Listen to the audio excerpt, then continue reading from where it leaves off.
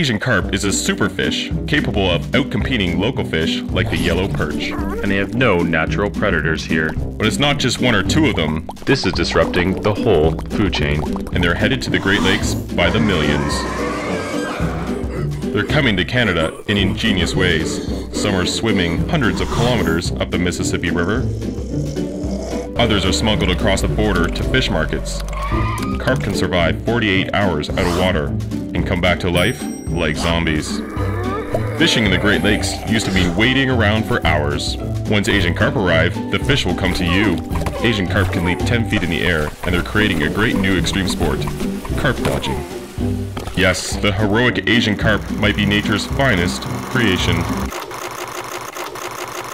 Or not. To protect our local fish in the Great Lakes, we need to keep this invader out. You can help.